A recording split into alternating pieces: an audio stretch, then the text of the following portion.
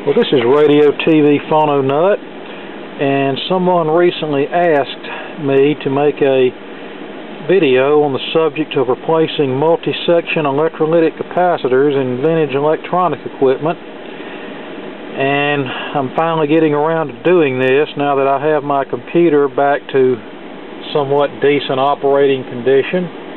Hope we don't have any more mishaps with that.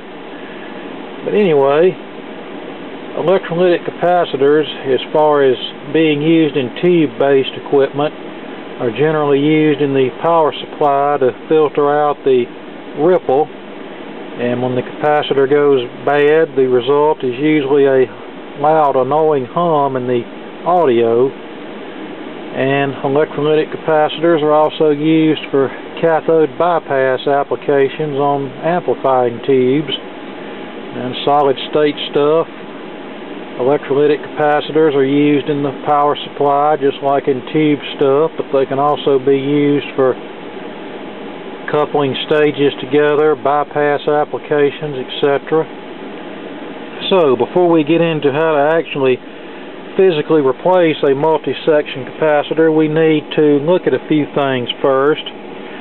First off, when looking at a capacitor, there are a couple of different things you want to take note of. The first thing is the actual value of the capacitor, usually given in microfarads, and the next thing is the working voltage of the capacitor. Now, the value of the capacitor may be noted in MF, MFD, UF, UFD, depending on the manufacturer of the capacitor, age of the capacitor, etc. All this means the same thing, microfarad. Over on our right-hand column, you'll notice several common designations for voltage. We have V, VDC, WV, or WVDC, as in volts, DC volts, working volts, or working volts DC. Working voltage is the amount of voltage that the capacitor can safely handle under operating conditions. Now let's look at a capacitor here. This is a newer capacitor. Get my act together here. If you'll notice, it says 22 UF 450 volts. That means this is a 22 microfarad capacitor with a voltage rating of 450. Now let's say let's say this capacitor was defective and we needed to replace it. What would we buy to replace it? Well, we preferably want to stick with a 22 microfarad cap, although depending on the application, if it was used in a filter capacitor application, we might go a little higher. Say if you had a 33 microfarad cap on hand, you could probably use it and get away with it, but whenever possible, I like to use the same value capacitor that was originally used in the equipment. Now, looking at our working voltage, notice it's 450 volts. We want our replacement capacitor to have a working voltage at least 450, if not greater. You never, ever, ever want to use a replacement capacitor with a lower voltage rating. For example, it would not be a good idea to replace this with a capacitor rated at only 150 volts, because the capacitor would not be able to stand the higher voltage and it would likely blow up in short order. And when designing a circuit or whatever, I like to use capacitors that are rated at least, say, 20% higher than the maximum amount of voltage that I anticipate ever being applied to them. I notice in today's world, with a lot of this modern Chinese garbage, they'll use, for example, a 16-volt capacitor, and there might actually be 15 or 16 volts running on that particular line. Well, to me, that's cutting it too close, and oftentimes those capacitors fail. And when I replace such capacitors, I always go with, say, a 25 or 50 volt capacitor. If you'll look back Just looking back here, you'll see my replacement capacitor stash. I don't like to have to stop and order capacitors whenever I need them, so whenever I get a good deal on a variety, I just order them so I can have stock on hand. Now, and what I usually do is, for example, for my low voltage work, I just order one value of capacitor to handle everything. Let's look here. This is get the camera to focus. This is a 220 microfarad 63 volt capacitor, which means I can use this particular capacitor in any application requiring a 220 microfarad cap up to 63 volts. And also the size of these modern capacitors is a lot smaller than what they used to be. So let's say a capacitor rated at 10 working volts from 1968 is probably actually going to be larger than what this 220 microfarad 63 volt cap is from 16, whenever this was made. I don't know when it was actually made, but it's a modern capacitor, which means I can just order one value and not have to order, say, 15 220 microfarad 15 volts, or another 15 220 microfarad 25 volts, or whatever. I can just order this one voltage rating to cover everything up to a certain point. And like up here, this is my top section where all my higher voltage capacitors are. This is a 33 microfarad 200 volt, which I can use in applications that require a capacitor up to 200 volts, etc. So you get the idea. Now let me address another concern that some people have brought up over the years. Here's an old dud capacitor, dual section capacitor, that was removed from a recent repair project. Now let's look at the value on here. 50 microfarad, 150 working volts. Now I've had people in this situation, when they're replacing something like this, ask me, well, I need a 50 microfarad capacitor, but I can't find one. All I'm finding is 47 microfarad. Will that work? And the answer is yes, it will work 100%. The equipment that you're installing it in won't even know the difference. In fact, in today's world, you're going to be hard-pressed to find something like this, say a 50 microfarad capacitor. For example, if your old capacitor is 50 microfarad, it's perfectly fine to replace it with a 47. If it's a 30 microfarad, you can replace it with a 33 microfarad. A 20 microfarad can be replaced with a 22 microfarad. A 200 microfarad can be replaced with a 220 microfarad, etc.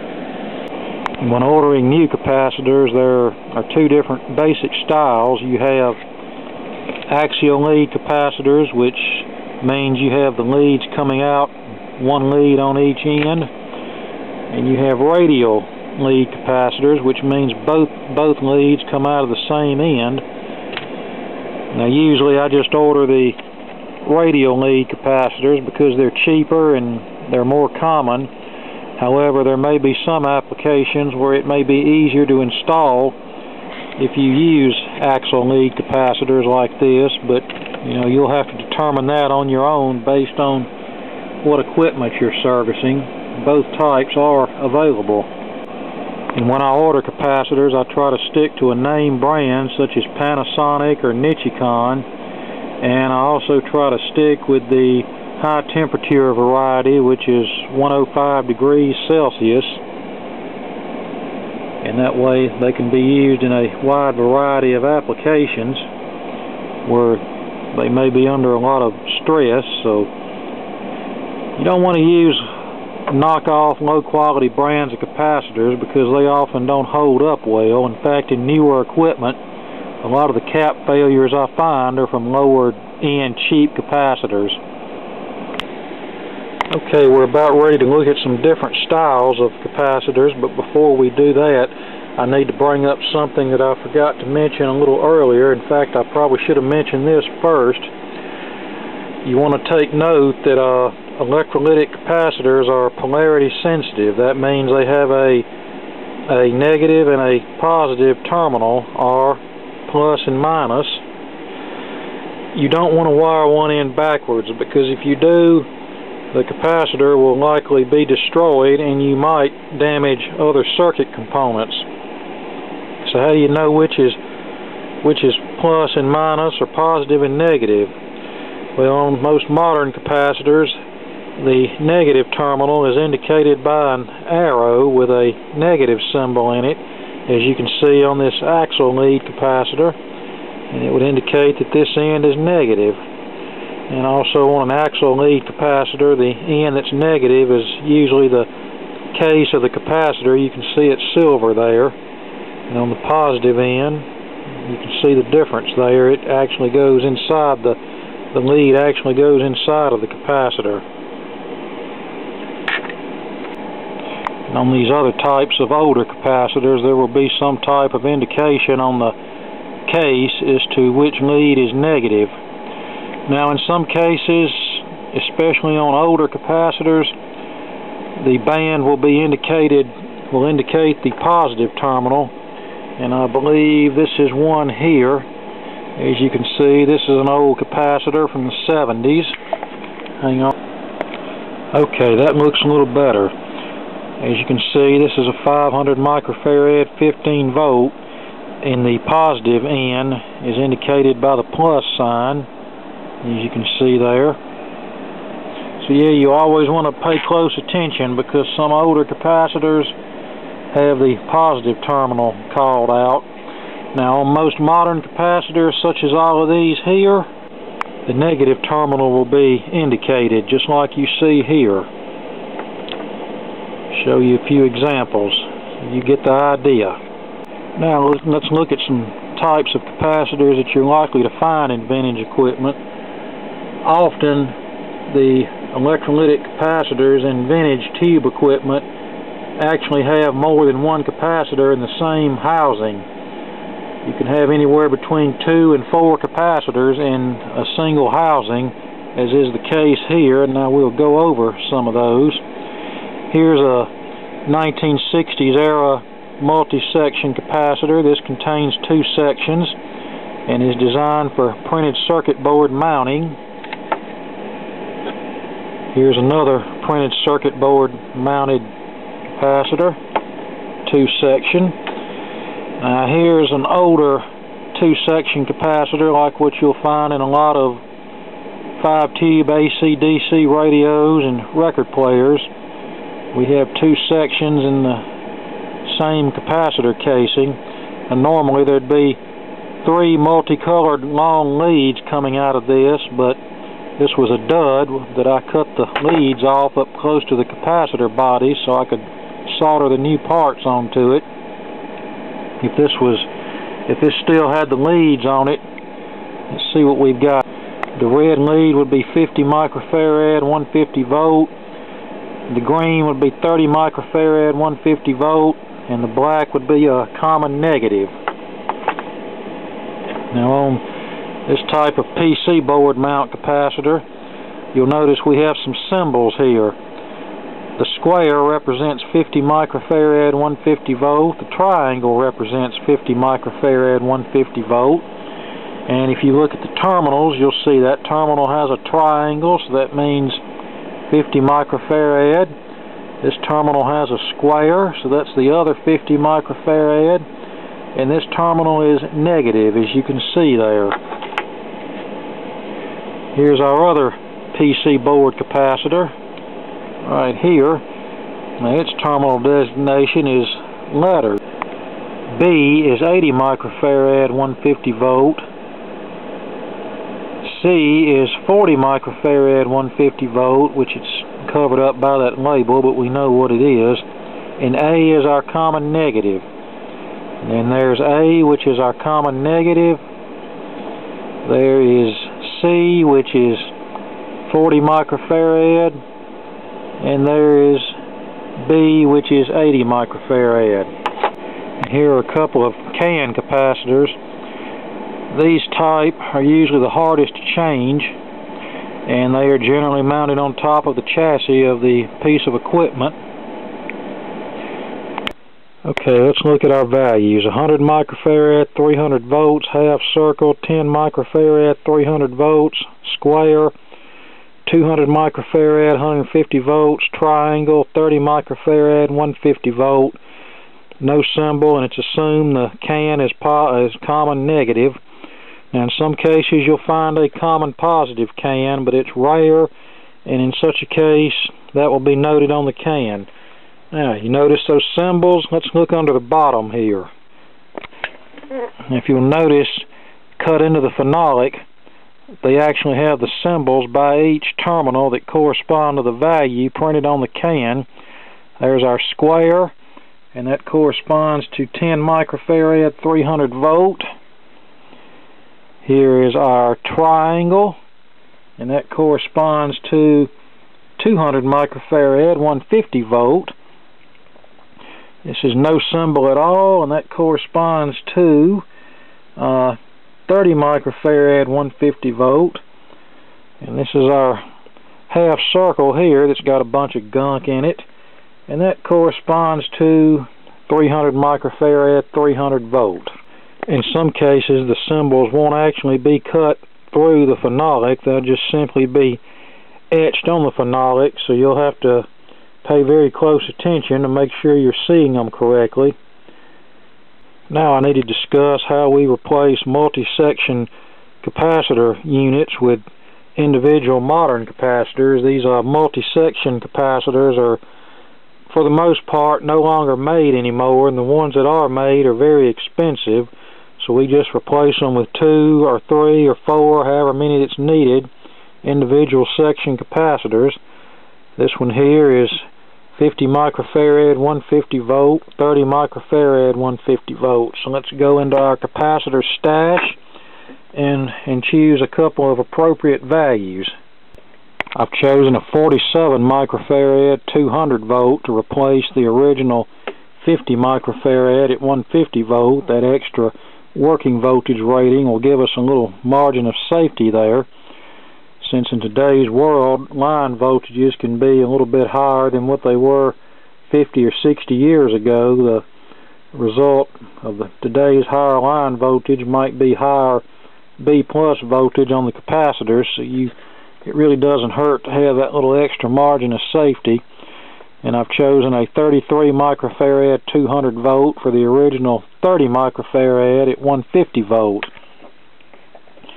And you can see that these two modern capacitors are much smaller than the original capacitor. Okay, in order to do this, I'll tie the two negative ends of our new capacitor together and solder it. Now, I'm not actually installing this in a set, but if I was, all of these exposed leads would be insulated with either heat shrink tubing or spaghetti tubing, and we would solder these negatives together, cut off our excess, slide heat shrink tubing up over the original capacitor leads like what we've cut off from here, and then solder everything together thoroughly, and then slide the heat shrink tubing over the leads to insulate everything, and then that would take care of it. You want, when you install replace capacitors, or any part for that matter, you want to make sure everything is securely insulated and securely mounted physically. You don't want any chance of something moving around or shorting out to anything. So the capacitor on the left is a 33 microfarad. That would connect to the green lead, which was originally the 30 microfarad section of this. The 47 microfarad on the right would connect to the red lead, since that corresponds to the original 50 microfarad section, and the black lead would connect to your common ground here. And one other thing you can do to install a cap like this is unsolder the wires from where they solder to the chassis that you're servicing, and then you can solder the new capacitors directly to the tube socket terminal or terminal strips or whatever. Just make sure you insulate them with tubing or heat shrink or whatever. Now, it's not always feasible to do it that way, but that's an option. The easiest way is just to cut the leads and splice your new capacitors onto it. And on these printed circuit board capacitors, best thing to do is before you remove it from the board is make a little mark on it to where you'll know the correct orientation of the capacitor on the board, and then carefully unsolder it from the circuit board with your solder sucker. Try to use as little desoldering braid as possible, because that just transfers the heat to the traces and that can cause them to lift. Sometimes you'll find a cap like this, a can capacitor that's mounted to a printed circuit board. When you remove it, take note of the 4 lugs on the can.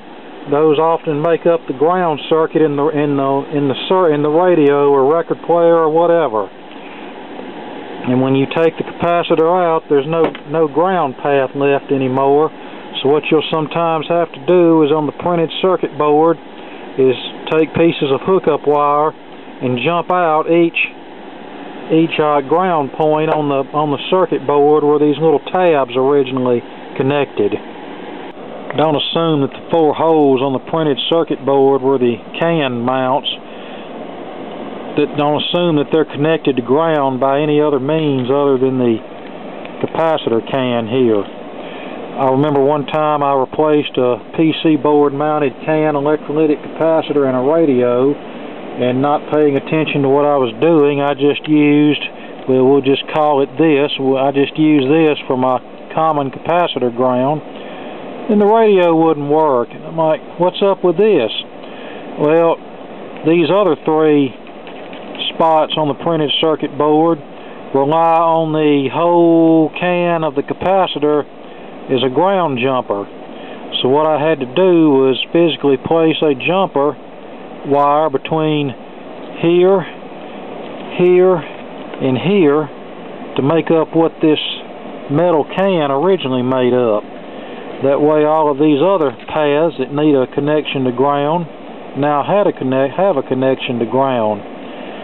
Before, by me just connecting our replacement capacitor here and leaving these 2 disconnected, or these 3 disconnected, we had no ground path for those other traces that needed to be connected through ground. And that brings us to these can type capacitors, and usually they're the hardest to deal with because they are usually soldered to the chassis really well, and there's often multiple leads connecting to a single terminal here, and usually there'll even be a resistor, say, connected between this terminal and this terminal, with more leads connected to this terminal. So it's usually quite a chore to get these out, but it has to be done. And while we're on that subject, a word of warning: never take the lazy way out and just simply connect your replacement capacitor across the terminals of the old capacitor. That's a major no-no, even though that type of action was often recommended in some of the old-time radio and TV servicing books. You don't want to do that. If you have your new capacitor wired in parallel across the old one could become leaky or shorted, and then that can cause major circuit damage. So the best thing to do is just completely disconnect all of your positive connections from the old capacitor. You can leave it on the chassis if you want to for appearance purposes and wire your new capacitors underneath, but you don't want your old capacitor to be left in circuit. Now I'll point out some helpful things that I use for mounting capacitors. And first thing are these terminal strips here. You see I have various sizes of them. You can get these from Antique Electronics Supply or on eBay or various mail order electronics parts suppliers.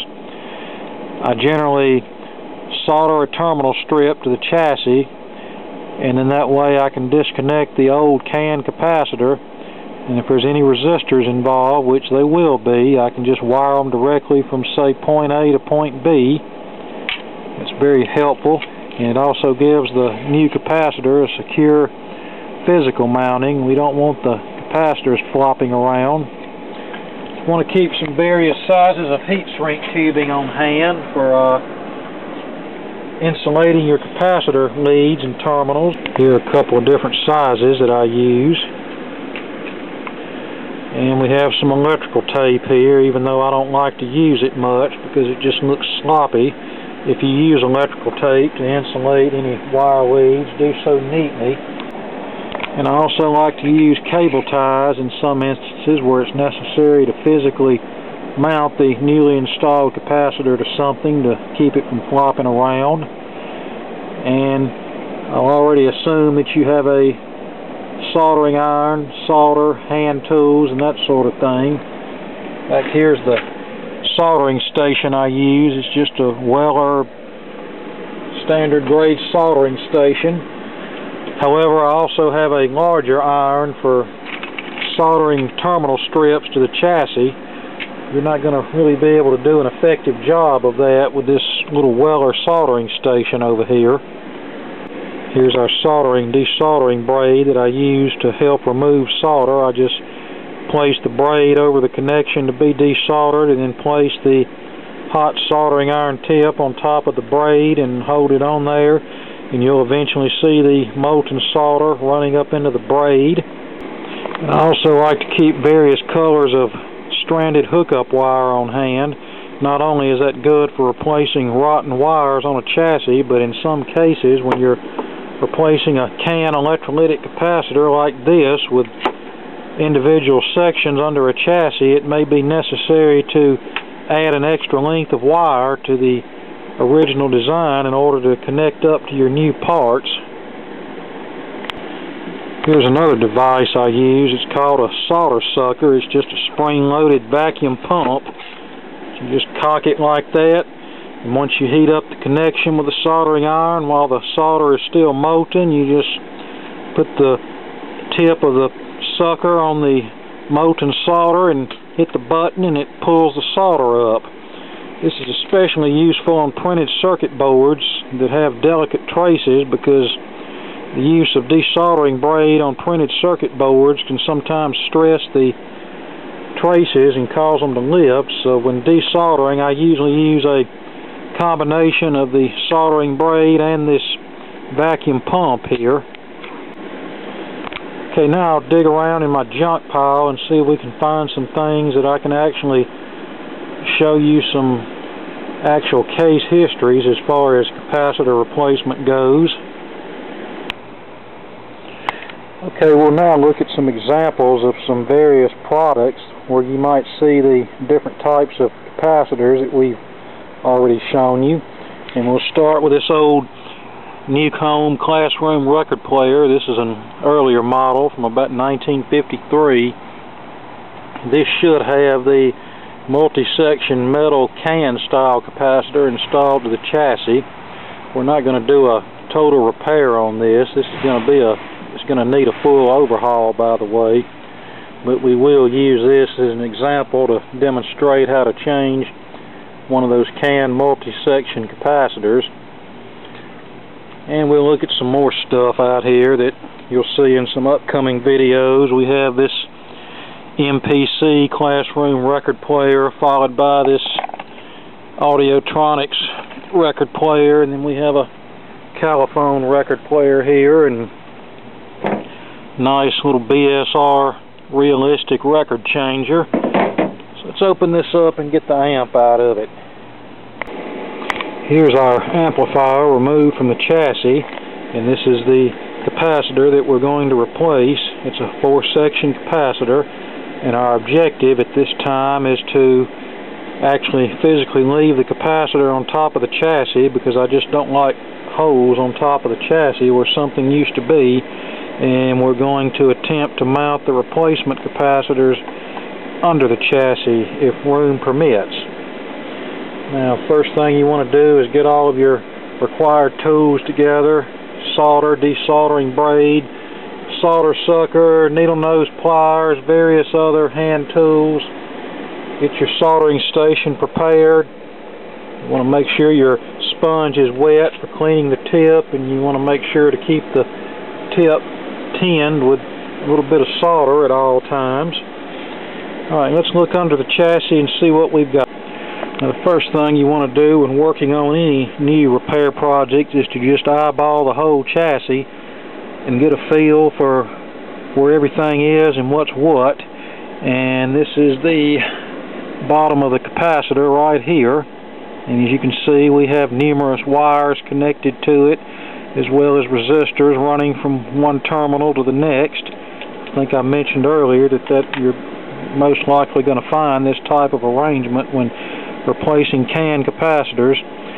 Now, the first thing we need to do is determine what values of replacement capacitors we need, and that information is printed on the can of the capacitor, as well as the corresponding symbol to let you know which terminal is what.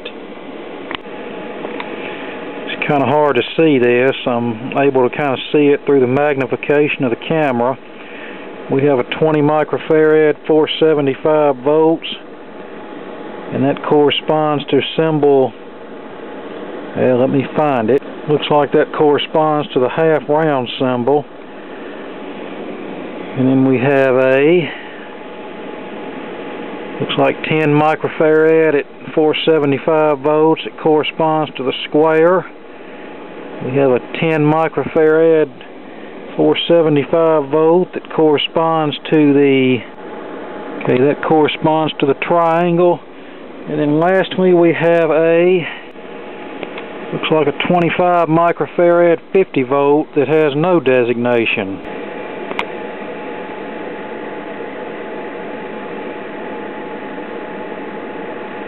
Okay, 20, 10, 10, and 25 microfarad. And okay, first three are 475 volts, and then the next one is 50 volts. Bear with me a minute, I'm just trying to make sure I'm seeing all of this correctly. We've now selected our replacement caps. 22 microfarad, 450 volt for the 20 microfarad, and then two 10 microfarad, 450 volts for the two 10 microfarad, and a 22 microfarad 50 volt for the 25 microfarad. Now you're probably saying, well, you're breaking your rule. You said earlier not to use a replacement capacitor with a lower working voltage rating than the original. Newcomb was known for over-engineering their stuff and using higher voltage rating parts than what was really needed. And I don't have any 475 volt caps on hand. So I looked at our schematic diagram here that they're nice enough to provide. In the highest voltage coming off of the rectifier tube, once everything warms up, is 335 volts. So 450 volts should still be within plenty enough tolerance to handle it. Now, I'll just say, if you're not familiar with the circuit you're working on, you need to stick with the original value that's in the circuit. If you're familiar with electronics and know for definite that, say, your slightly lower voltage rating capacitor will have plenty enough tolerance to handle the circuit, then it's perfectly okay to go that route. Now that we know what symbol corresponds to what, let's look at the bottom of the capacitor.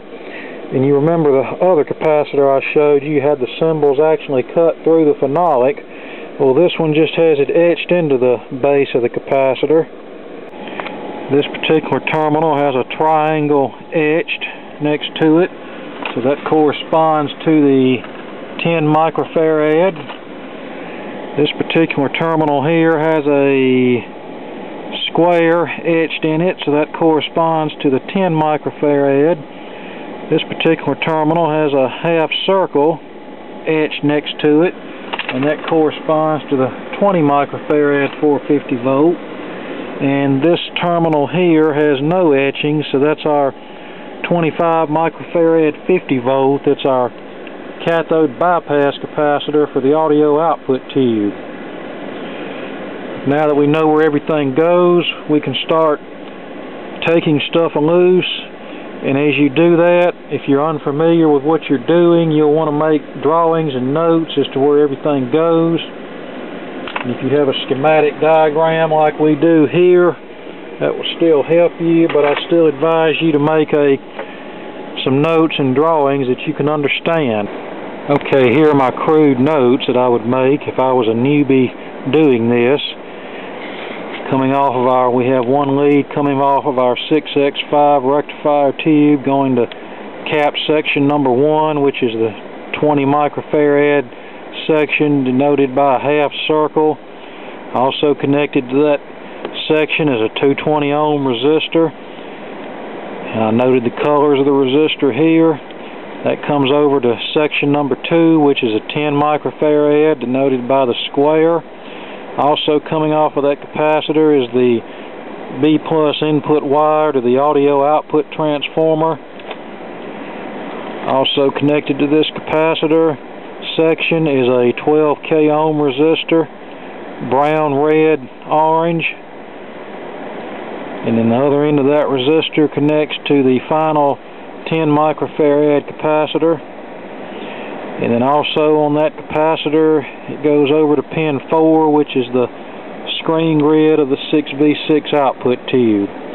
Now the fourth section of that capacitor that's actually unmarked with a symbol is a 25 microfarad 50 volt cathode bypass capacitor for the 6V6 output tube. And that particular capacitor is so small that we can just delete the lead on the old can capacitor and connect our replacement capacitor for that section directly across this resistor. As you can see, here's the only lead connected to this particular section of that capacitor, and it goes back over here to this resistor.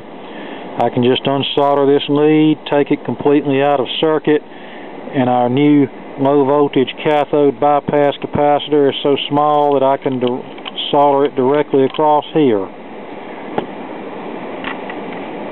Okay, here's the lead desoldered from the capacitor. You can see where it goes over to the cathode resistor. So we'll unsolder the lead from this tube socket pin here. We'll connect our positive end of the 22 microfarad 50 volt to this end of the resistor, and this other end of the resistor will go to chassis ground right here, so we'll just connect the negative end of the capacitor here. But before we do that, we'll measure this resistor with our ohm meter and make sure it's still in tolerance, because if it's not, we might as well go ahead and replace it. And these resistors have a tendency to be out of tolerance, so we want to make sure it's good. And the resistor was fine, so there's the new capacitor soldered into place. Have our negative end of the capacitor, the banded end going to chassis ground, the positive end going to the cathode of the tube. And when soldering, you want to make a good mechanical bond to your connection. You want to make sure your iron is hot, tips clean, and you always heat the work, not the solder. And then you apply just enough solder to hold the connection together, and then let the connection cool. You don't want to disturb the joint before the solder has time to cool, because that will result in a cold solder joint. And then once everything's cool, you just cut off the excess leads, and then you've got a connection that'll be there for another 60 or 70 plus years. And now we'll go ahead and remove these other components and wires. Okay, we have everything disconnected from the capacitor, and there are the two resistors that were connected between sections there. And I just disconnected everything by unsoldering everything from the terminals using the desoldering braid and the blue solder sucker. And then I would heat up each connection with the soldering iron, grabbing each wire or component lead with the needle nose pliers and gently working it loose. Fortunately, I didn't break anything. Sometimes you will break stuff in the process of removing wires and components from capacitors, but if you do, it's usually not the end of the world. Components can be replaced, and wires can either be restripped or replaced. Now, I need to determine where I'm going to mount the new capacitors, and unfortunately I can't give you a one-size-fits-all answer here, because like I said previously, chassis are all different, so you're just going to have to use some thoughtful planning on your part as to where the best place to mount them would be. And I think this is where we're going to stick them, right here. We're going to mount the terminal strip here. And in order to do that, you need to take a little piece of sandpaper and sand the area of the chassis where the terminal strip will be soldered, because you want everything to be nice and clean. The solder won't stick if it's not clean. And we're going to get our bigger soldering iron. The little pencil soldering station is not going to do too well for this application. And if we can, we'll physically clamp the terminal strip to the chassis and then solder it in place. Now, since they're using the actual chassis as circuit ground, we can use this pin right here to ground our capacitors. However, in some instances, the chassis is not circuit ground. The actual capacitor can will be mounted to a phenolic mounting plate which insulates it from the chassis. In such a case, you cannot use the actual chassis as circuit ground. You'll have to ground your capacitors to the actual ground where the original capacitor is connected. Okay, here's our terminal strip in place. It took me several minutes to get the connection to stick because I can't locate my desoldering gun. Remember, I did a little rearranging out here, and I'm still unpacking stuff, so I use this 40-watt big pencil iron here. It still took me several minutes to get everything hot enough so it would stick. The main thing is you want to get everything good and hot and make sure you use enough solder to do the job. And once you get through, you don't disturb the bond until it's had time to cool, and then it should be nice and shiny when it's done. See, that's not going anywhere. It's going to stay now. Now all we have to do is connect our various connections back up. You remember what I said earlier about you might need the hookup wire because the original wire might not be long enough? Well, I'm attempting to connect the lead from the rectifier tube here to where the first capacitor section is going to go. And I could make this work, but I really want a better connection than this, so we're going to remove this piece of bare wire and strip a slightly longer piece of standard hookup wire and run it from this point to this point. Here's our piece of hookup wire. We just simply cut it to the right length, stripped it as needed, twisted the strands together and tinned it, which is simply just applying some solder to the leads. Okay, looking at our notes, we have the wire coming from the rectifier tube to the first capacitor, which is a 20 microfarad, and also one end of the 220 ohm resistor connects to that point. And there's our replacement lead off of the rectifier tube, since the original lead wasn't quite long enough to reach the terminal. So we'll put our first capacitor between here, positive terminal here. This will be our ground, and our 220 ohm resistor will go between here and here. Okay, here's capacitor number 1 in place. Here's our lead coming from the rectifier to one end of the 220 ohm resistor, positive terminal of the capacitor there, our negative terminal banded in of the capacitor connected to our ground lug here. Now we'll connect the other resistor, which I believe was a 12,000 ohm. Yeah, 12,000 ohm. It will be connected according to our notes.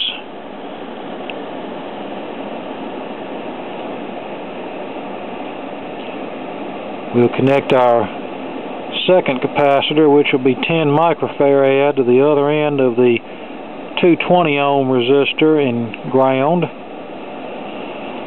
And then we'll connect our 12K resistor to that point too. Okay, so cap number 2 is in place. Just to check our steps, wire coming from rectifier tube to our first terminal. That's a go. 20 microfarad cap from first terminal to ground. That's a go.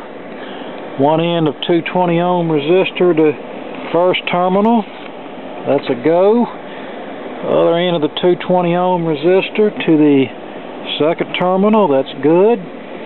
And then the positive end of our 10 microfarad cap to the second terminal. Right there, that's good. One end of the 12K ohm resistor to that terminal.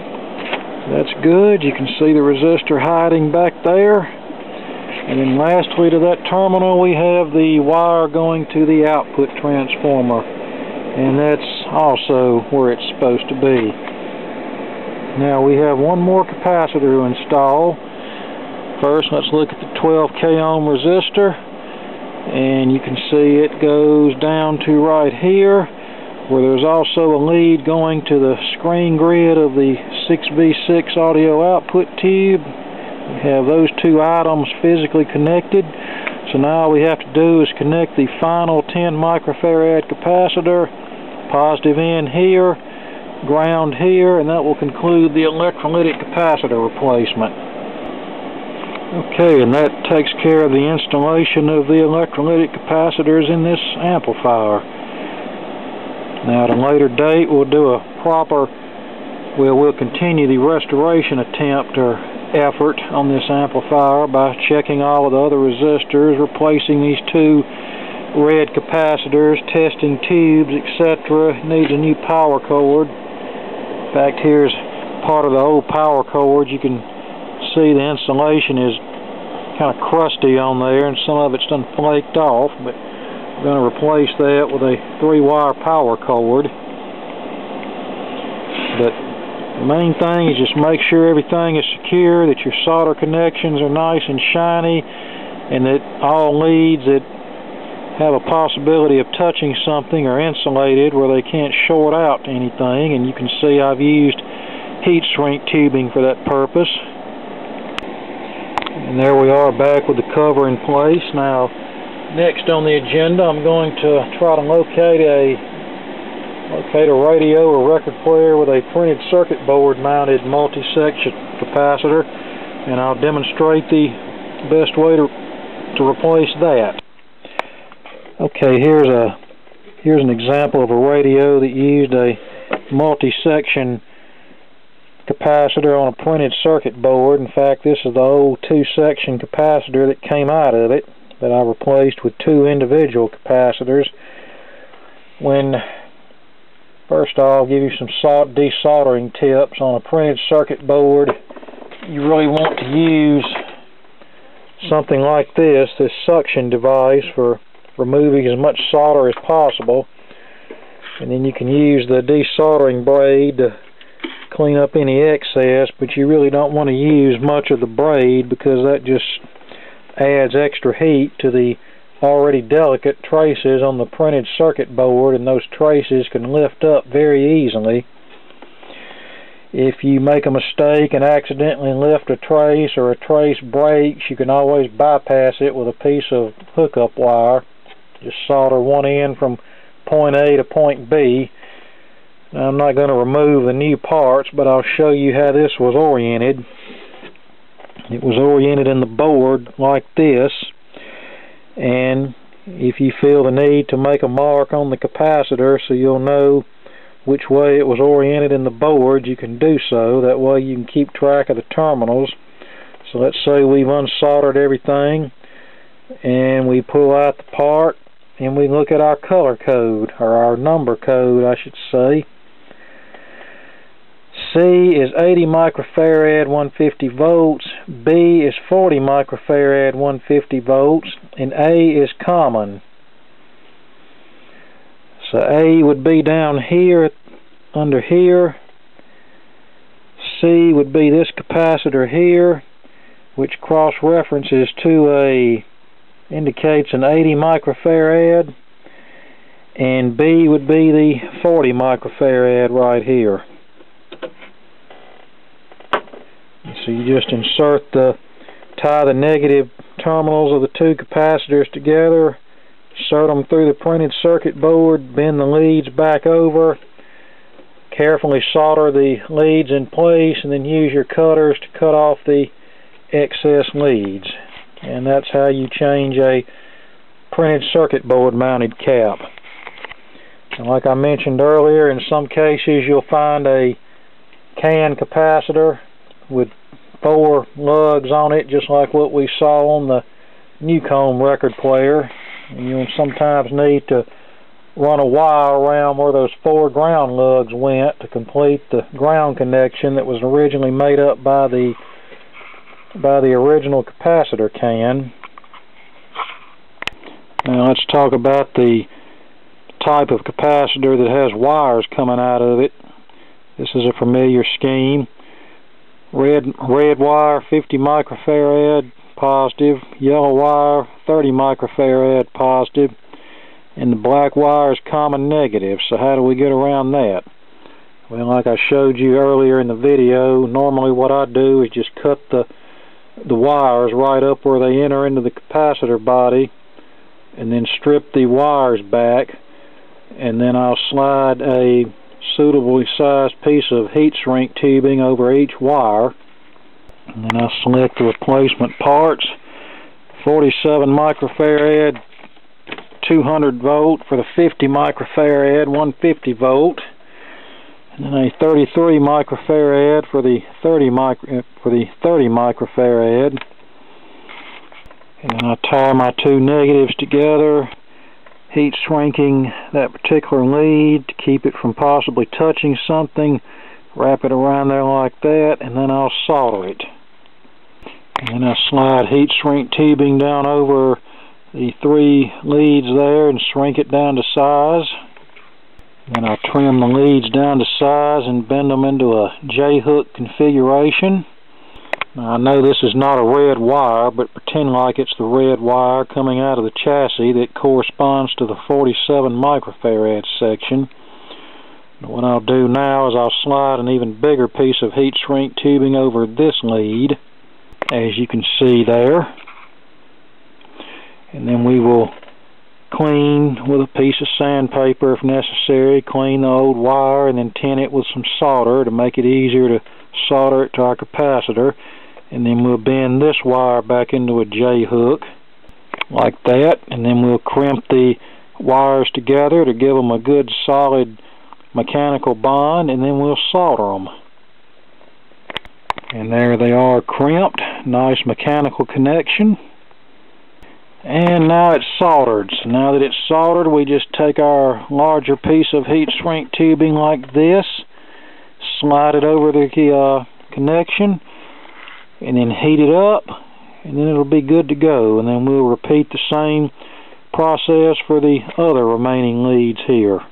And there you go. Now there's no way that wire can short out to anything now. And like I said, you'll do the same thing for the other 2. You'll put the black wire here on your negative, heat shrink it up real good, and then your yellow wire on your 33 microfarad section here, and then shrink it up real good. And for mounting, you can zip tie this to the original clamp that the old electrolytic was attached to, or you can put a blob of silicone on it, silicone it in place, just whatever you wish to do. Just make sure it's physically secure and can't move around. Alright, this should about conclude the tutorial on how to replace various types of electrolytic multi-section capacitors in vintage equipment. If there's anything I failed to cover, you can ask me a question or whatever. I'll be glad to help if I can. And with that said, thanks for watching this extremely long video. I hope you got something out of it, and we'll get back into fixing some stuff very soon.